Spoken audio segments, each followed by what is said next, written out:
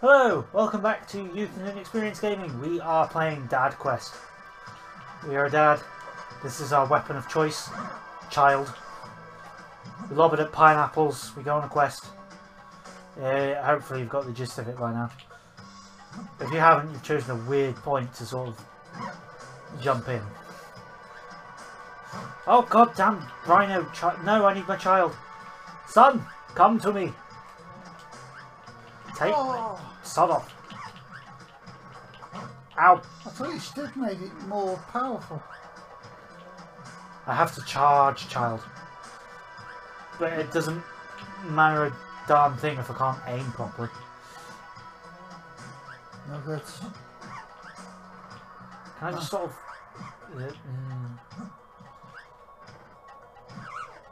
Yeah, take that. I need to find health desperately. Run away. Where am I going?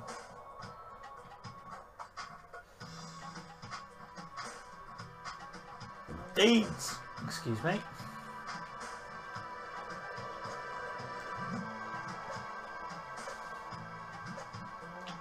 What?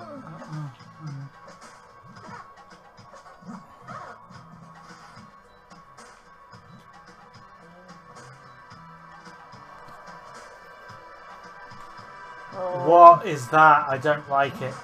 No, I was thinking that doesn't look like fun. It's got 3 eyes and wings. Oh, it's dead. Thing. Thank God for that.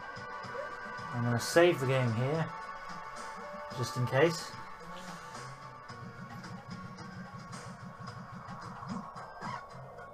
Whoa! Jump. Super Destroyer Child. Person bouncing up and down on the spot. One of those round 4-egg bunts ate my pet bunt.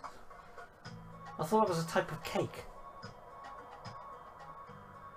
I swear a bunt cake is one of those ring-shaped cakes. Oh, I swear that's what a bunt is.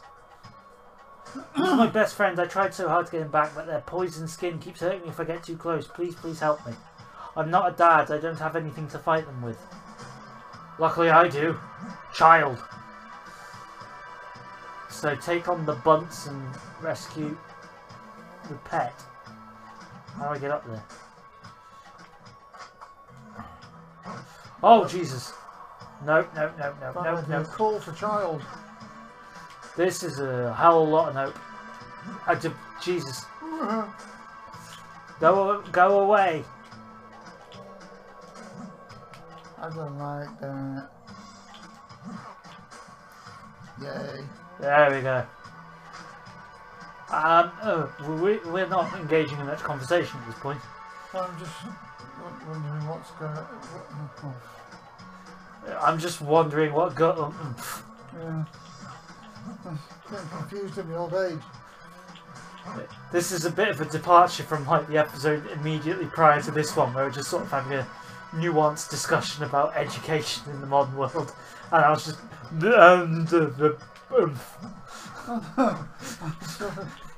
and what's weird is that was before the break, and that we're now back from having had a break, and we've got worse diction than we had before we went to stop.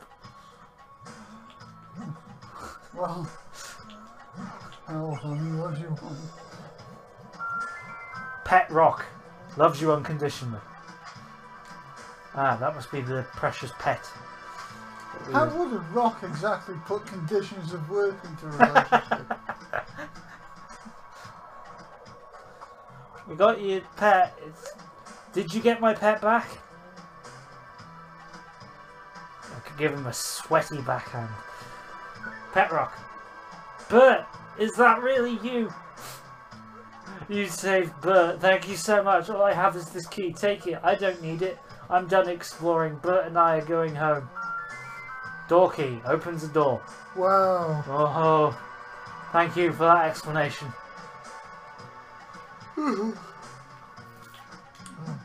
Oh, Jesus.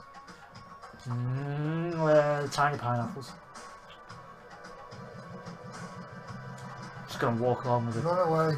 fully charged child just in case. Oops. Yay. Through here. Save at the statue of the floating angel baby. Excuse me. And with a bit of oomph, push that down there, and we go up here. That And takes us somewhere. Bob, what's this? It is a Thing. dirt ball. Well, it's dirt. I've forgotten the child. I would have carried on for quite a distance then, and not noticed I didn't have child under my arm. There's been a lot of incidences of people sort of going into shops, forgetting their child and leaving them there, haven't they? What, you mean like that prominent politician who left his son behind in a pub? Really? Yes. He may have Explain. been. He may have been a member of the Flonflurvative Party. Right. Possibly has a name that sounds a bit like Pavid Pameron. And he may have left his son behind in a pub after spending some time there and deciding, right, I'm off home. Getting a distance, then remembering, hang on, I didn't go to the pub alone. Whoops! Advantage. Oh, is your name like a pun on advantage? Advantage isn't really my dad-given name. Is that so? Ed is my real first name, but Vantage was the surname I come up with myself. An alias, if you will. Oh. Uh-huh. I'll go on. Uh-huh. All started when I was hired as the Burbs Desert Watcher. I regret letting this man explain his name to me. I didn't think he was going to have this entire backstory. I thought it was just going to be a pun. Oh god. Let me tell you, it wasn't easy at first to start off down below, but I kept getting distracted by eggs. So I had the idea to climb up here to get a better vantage point. So when it hit me, my vantage point was my advantage. Here it comes. Vantage, advantage, Ed. It all made sense. That's why my name is Edvantage. Thanks. Anyway, back to watching. Be careful out there. Joy. My life is now complete. It is that rule of puns that we love to tell them, but we hate to hear them. No. We've found that out many times on this quest that we've gone on. I went with my friend Hannah to Bidulph Grange Gardens, which is like a posh... Yeah, I know Biddle's Grange. Yeah. I used to live around there. And oh my god, I don't know what it was for me that day, but so many things that I saw that day just inspired puns in me. To like the point where I saw Hannah go through this complex range of reactions. From like, oh you're terrible, to, oh god you're terrible, to, oh, fuck off. To the point where I just kept going and she just gave up reacting altogether. I had destroyed her soul by the end of that day.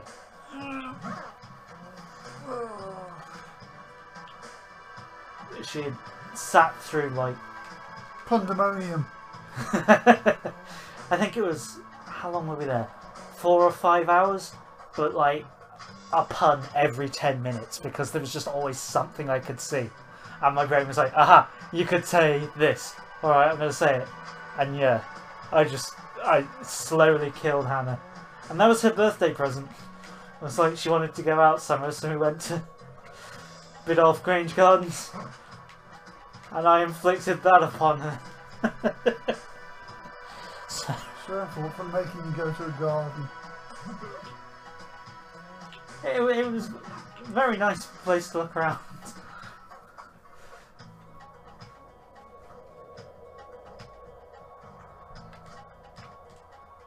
Cookies and dirt balls. And a man with a serious pink afro. Take a look at my stuff.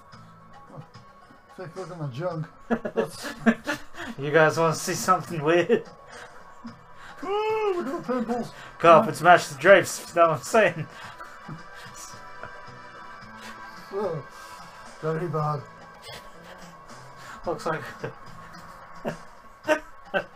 I can't say it, I want to, but I can't stop laughing. It looks like... This is not going to be worth it by the time you get there. It's not going to be worth it. No. But the idea that he's got pink hair is just going to look like a cooked sausage in a candy floss.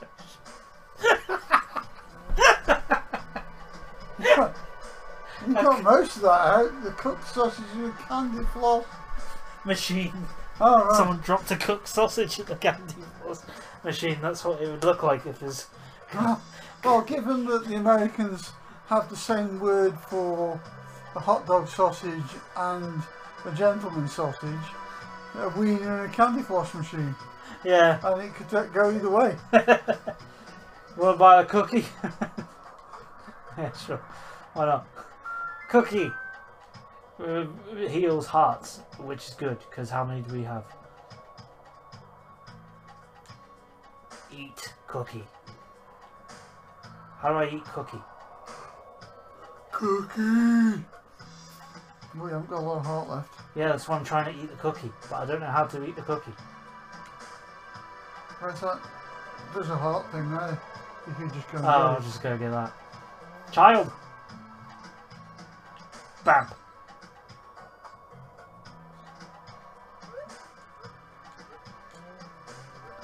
I'm going to save continually as we go along, because I have no idea as to the difficulty curve that we're going to experience with this.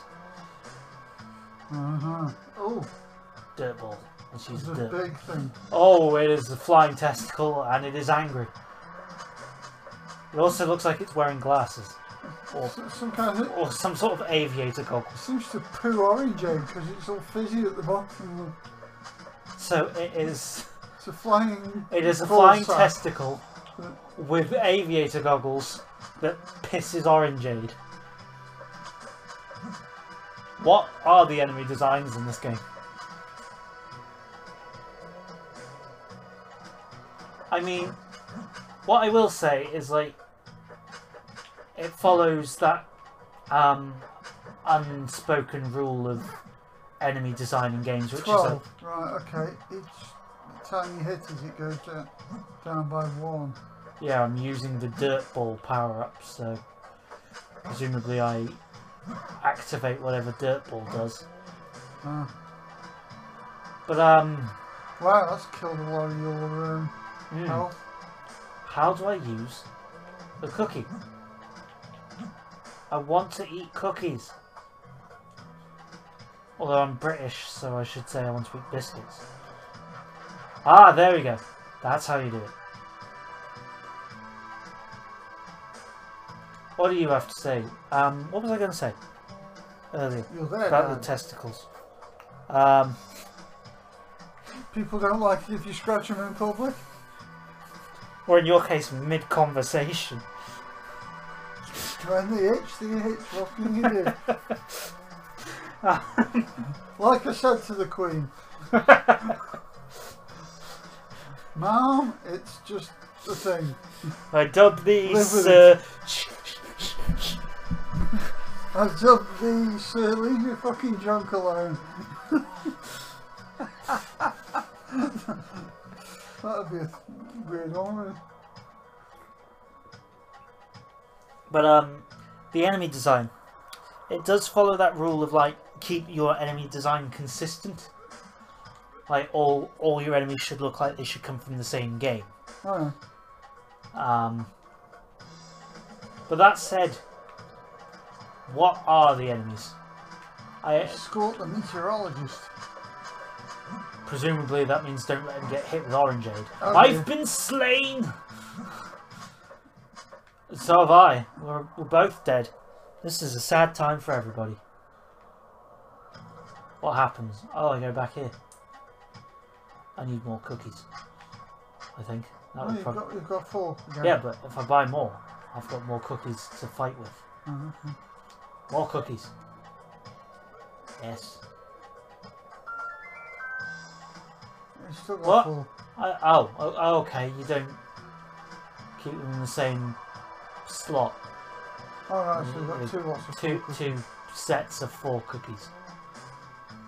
They come in those little paper bags you get in like Asda and Sainsbury, and they come in bags of 4. Right.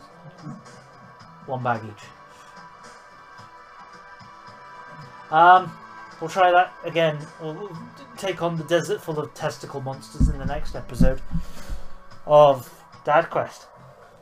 Pause that for now. Thank you for watching. Please like if you enjoyed this. Consider subscribing to our channel. Don't forget to hit the bell icon if you do. That way you'll get live updates as to when our videos come out. And don't scratch your balls if you're talking to the Queen. Yeah, don't scratch your balls if you're talking to the Queen. She doesn't Or talking to anyone, really. There's no... The only conversation I can see you scratching your balls in the middle of and then not having an adverse reaction to it is telling your GP that your balls are constantly itching and then just... I don't know, if you... Your mates don't tend to mind too much as long as you don't sniff your fingers after. Well... I would tell my friends to stop scratching their balls if they started doing that in conversation with me. I'm sorry, I'm that friend. Wonderful. And on that somewhat sour note, you know what? You're all playing pool, and then you've all got to share the cue stick, and one of your mates has just had a good route around in this back passage, and then goes to grab the cue, and just don't touch. Go wash your hands. I saw what you just did. Oh, you're one of them, are you? One of the hand wash police. Given the line of work I'm in, I kind of need to be pedantic about that sort of thing. You work with poo all day. Yeah, which is why I need to be pedantic about that sort of thing. I don't need to traipse it back and forth. Well, there is that, yeah. Yeah. It's a house full of other people. No. Interesting note to go over. Thank you for watching. I really wonder if anyone from work watches these videos and what they must think of me. I give the impression I'm so professional. And then it all comes down. You'll know if somebody at work watches one of these videos because they'll punch you as soon as they see you. Because it'll come in a little letter with my P45 saying, nice vid. And here you go. Why do I need the...